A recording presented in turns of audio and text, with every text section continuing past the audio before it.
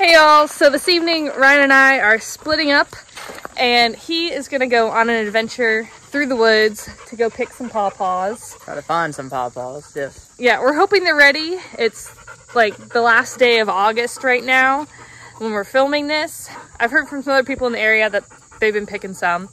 But Ryan's going to go pick pawpaws and I'm going to go pick some ground cherries to hopefully make a ground cherry chutney or jam of some sort. Ryan's going to take you guys along with him. And hopefully you don't run into any bears trying to get those pawpaws. So while Ryan's doing that, I'm going to try to pick some ground cherries. My marigold plant is fully budding now. Looks really pretty. We are going to look for some ground cherries. I see a bunch, so let's get to picking. We had a lot of volunteer ground cherries from last year that I kind of let self-seed themselves, and they've kind of taken over the pathways. So hopefully we have a lot here to make our chutney. Some of them are a little past.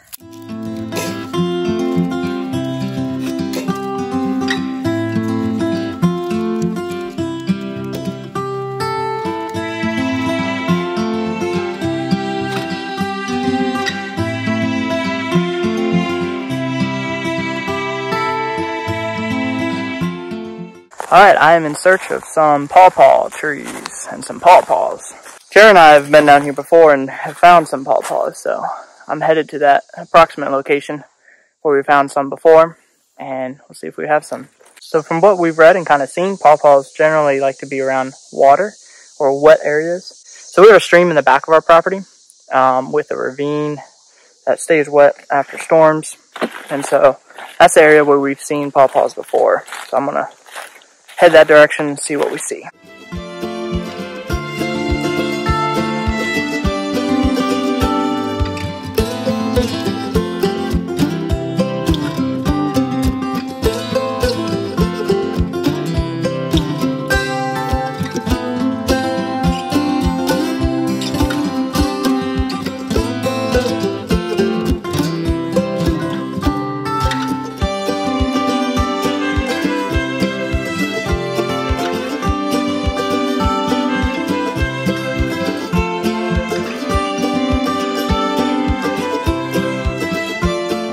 It's nice that they just fall to the ground. It's pretty easy to pick.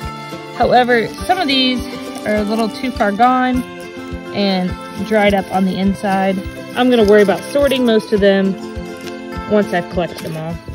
I've got my bowl of ground cherries now. I'm just gonna sit on the front porch and sort through them and also go ahead and remove all the paper husks. I probably won't get to making the chutney until tomorrow, but let's at least try to get them sorted here this evening.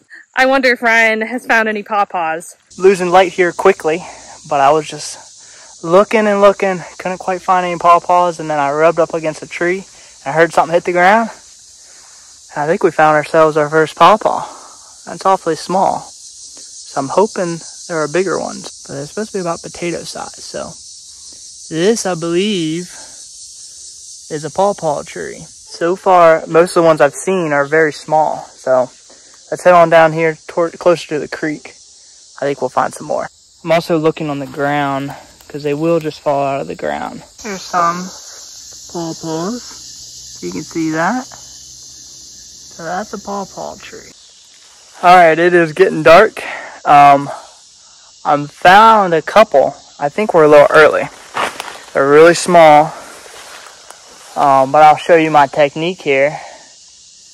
I think this is a pawpaw tree. Once you find a pawpaw tree, you just give it a good shake, protect your head, and then if there are any pawpaws that are ripe, they fall to the ground. So it's really just a matter of finding the trees and shaking them. Oh, that was a big one. I heard that. I say big, not that big. Most of them I'm finding. Ooh, that one's good though. It's small, but it's squishy. I'm gonna keep doing this, see how many I get, and then head on back. I just went inside the house to grab a few more bowls to put the husks in one and the sorted ground cherries in the other. So I'm just gonna sit here on my porch swing and sort through some of these ground cherries. In case you've never, I've mentioned ground cherries several times on here before, but in case you've never done them, this is the part we want. Keep those and put the husks in another bowl to go back out into the compost. This one's a little green. I prefer them to be more yellow, but I'm still gonna keep that since we're just making a chutney. We're gonna add extra sugar to it. This one's more of the color that you want. You can see the difference between the two.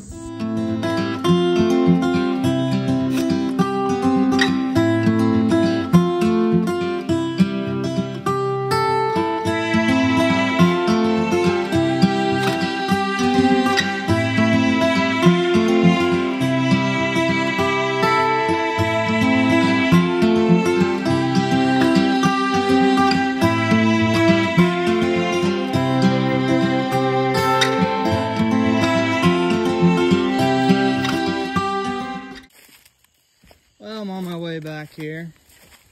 I think we're a little early. Most of the pawpaws I was seeing were pretty small and pretty hard. So I was shaking the tree and several would fall, but they're all pretty firm. So I think they're supposed to be a little squishy, not squishy, but soft, not too firm. So maybe I'll come back in a week and see if I can find any that are ripe. Ryan just came back in. Do you have any luck? I found a couple. I think we're early. So they're kind of small, and that one actually feels pretty good. That feels pretty good. But a lot of them are hard like that. But yeah, I was walking basically all the way back where we found them originally. Yeah. I was walking along, I was like, well, I'm getting close, I haven't found any yet.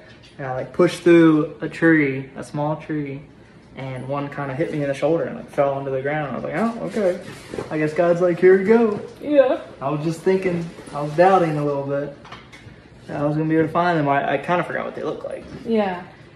But then, bam. Well, at least we refound the trees. Yes, I know where it is. I mean, Yeah. reaffirm where it is. Yeah. Reaffirm. That's the word I was looking for. Yeah. Well, nice. We probably just need to like periodically check it so that the animals don't get them all. Yeah. There was a couple on the ground, but most of these was me shaking the tree and they'd fall. Yeah. So. Oh, nice. Here, let's cut open one. Pawpaws are a native fruit to North America, like a mango and a banana had a baby. Let's see if I can rip one open. Ah.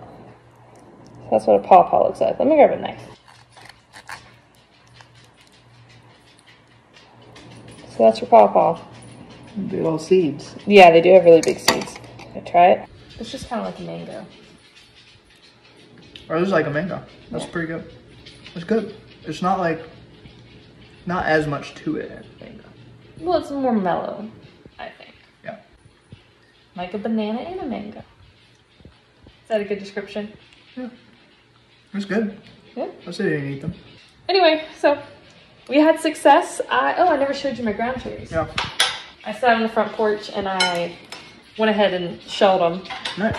So I have about 4 cups here, so I'm gonna try to make some jam or a chutney or something tomorrow. Cool. With these. So we both had success, I guess, this evening. Ryan found the pawpaws, and now we at least know where the grove is. I mean, he got quite a few here. He probably got 12 dozen. Yeah, if not more. Yeah, 15. So we'll probably go pick some more in a few weeks. Hope you guys have a great rest of your day. Bye, y'all.